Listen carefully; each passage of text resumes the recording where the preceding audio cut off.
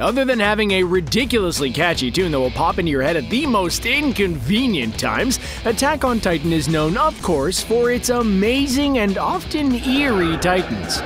With a history spanning 2,000 years in the anime, titans have come in all shapes and sizes, and while there is some overlap in regards to powers and traits, there are some major differences between the titan forms. That's why in this video, we're going to take a deep dive into what makes these titans tick. Let's start off with the run-of-the-mill plain Janes of the Titan world, the pure titans. The pure titans, which are also referred to as Muku no Kyojin, often grow up to 2 to 15 meters in height and are the titans that look the most similar to a typical human, although admittedly a much bigger and much creepier typical human. A majority of these titans we see in both the anime and the manga are the pure titans and are basically pretty common. These titans seemingly have the inability to form and process thought and go on reflexes and natural instinct, often charging after humans at first sight. While they might not be the strongest titan in this video, they are certainly a force to be reckoned with due to their height and physical strength, and also down to the fact that they often attack in numbers. They've also often been used as a key weapon in war ever since they came into existence, with the first being used in this way by Eldia. Although they do have one noticeable weakness, and that is the fact that they can be taken down by a quick slash to the nape of the neck with the typical two-sword attack that is synonymous with the show. The next titan on this list is the abnormal titan, which, as you can tell by the name, isn't all that normal. Although in appearance and physicality they are the same as the pure titans, they often exhibit bizarre and erratic behavior and also show some levels of intelligence. In fact, instead of just chasing after random humans, they often tend to ignore them and instead attack more strategic locations that will cause more lasting damage. They are also much more adept at running, jumping, and speed walking than the pure titans, and have even sometimes communicated in human tongues. Their ability to speak was chronicled by Ilsa Langnar when a titan became hesitant during an expedition massacre and even addressed her as Lady Ymir. Although this didn't exactly end well, it did force humans to look at the titans with a whole new perspective. But those familiar with Ymir will also know that the next 9 on this list are separate from these previous 2 titans. That's because, after absorbing fragments of Ymir, the 9 titans are 9 different titan power groups that have been handed down by the Eldians for almost 2,000 years. Each of them have their own distinct name and abilities, and all that transform into them do so at will. This means they retain their human intelligence, and often the titan form adapts to its user. Users also have access to abilities that can include regeneration of certain body parts and advanced healing.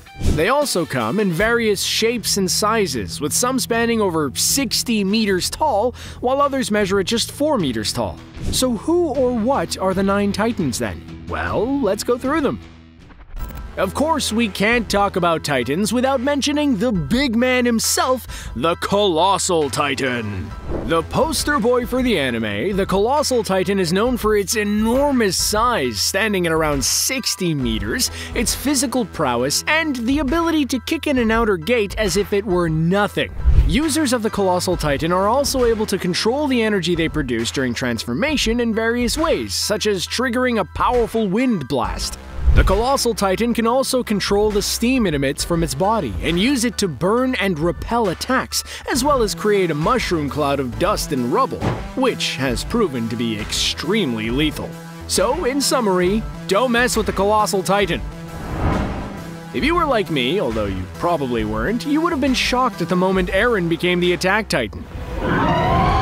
The Attack Titan is known for its muscular physique as well as its height of 15 meters and fleshless jaw. The Attack Titan, as its name suggests, is built for just that, attacking. But one of the most unique aspects of the Attack Titan is the fact that not only does it retain memories from past users, it can basically transcend time and access memories of future users. That's why the Attack Titan has the future as well as the past in mind, although admittedly the picture of the future is often incomplete. Next on the list is the Armored Titan, and there is no guessing as to what this Titan is known for. Standing at around 15 meters, the armored titan is covered with thick, hardened plates that are able to act as a natural defense to external attacks such as steel blades, cannon hits, and vertical maneuvering equipment. What makes the armored titan even more formidable, though, is the fact that he can harden his hands and feet to make himself some Wolverine-style claws in the process. The armored titan isn't completely invulnerable, though, with the back of its joints being exposed, and it still can't withstand high-power weapons such as artillery. When I first heard the Beast Titan talk, I think my jaw hit the floor, and there was something weirdly terrifying about that moment. The Beast Titan, which often takes traits from different animals, such as an ape in Zeke Yeager's case, is also known for its immense size, influence over pure titans, and the ability to throw large objects, such as boulders, with Patrick Mahomes-style pinpoint accuracy. With Zeke as its user, the Beast Titan has been able to use its royal blood to turn subjects of Ymir into titans and use its spinal fluid to turn Falco into a titan. As well as the ape form we see, the Beast Titan has also been known to take characteristics from animals such as bulls, elk, wolves, and birds in the past. The ape form, though, is almost Machiavellian in its creepiness. Like Zeke's Beast Titan, the female Titan also has its ability to influence pure Titans with her Scream-based ability. The female Titan can draw swarms of pure Titans to itself, although this has proven to have repercussions in the past, with the other Titans tending to attack and eat its body. The female Titan does have some really badass qualities, though, with the Titan able to harden its skin at will in order to shatter steel blades, have tremendous endurance, and even protect the user with a hardened crystal cocoon even when they come out of the Titan's neck. Again, there is no guessing as to what the Jaw Titan is known for. Like a hyena, the Jaw Titan has an extremely powerful set of jaws that can tear through almost anything with a scary amount of ease. Even wearing a great deal of armor won't protect you from that all too powerful and terrifying bite. However, the jaw does manifest differently depending on the user. Ymir, for example, only developed hardened teeth, while Falco and Marcel developed hardened masks along with a jaw plating that would leave them basically bulletproof. If that wasn't enough, though, Falco's Jaw Titan even has the ability to sprout wings and a tail, meaning that it can transport people on its body through the air. Although, in terms of size, the Jaw Titan is one of the smallest, measuring at around 4 meters, although Titan height does depend on their inheritors. While they may not be the most menacing or physically imposing Titan, also often measuring at around 4 meters, Cart Titans also have a lot going for them. The Cart Titan is immensely quick, holds a great level of endurance and absorption resistance, meaning it can endure quite a lot, such as carrying around cargo, weapon platforms, and wear armor. What separates it from most Titans, though, is that it often assumes a quadrupedal form instead of the typical bipedal Titan form. However, their lower defenses and slower regenerative abilities do provide a weakness and make them much more susceptible to receiving a fatal blow. Next up, we have the Warhammer Titan, which has the ability to produce and manipulate structures that are made of hardened Titan flesh.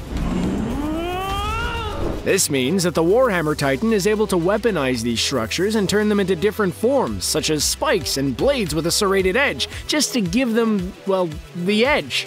However, constantly using this power can be dangerous, as it can deplete the stamina of its user, so it is advised to use this ability in moderation. But one major difference between the Warhammer Titan and the rest of the 9 is the fact that it can remove its control center from the nape of its neck and instead bind the Titan and the user by a long cable of flesh, giving it an extra level of uniqueness that none of the other Titans have. And last but certainly not least, we have, of course, the Founding Titan.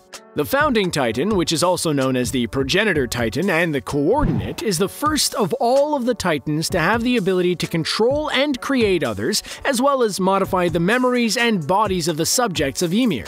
Historically, the Founding Titan can only be harnessed by members of the royal family, although this all changed when it came under the control of Eren.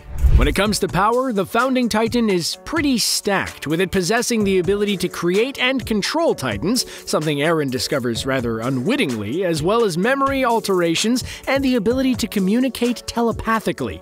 Surprisingly, though, it's not as big as you might think, often standing at around 13 meters, but it does have the capability to grow even bigger, assuming the user is able to harness its full abilities.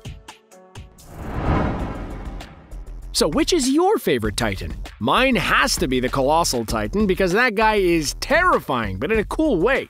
Also, if I could grow 60 feet and could smash down gates with ease, I would head straight to Marvel to make sure they bring back Daredevil!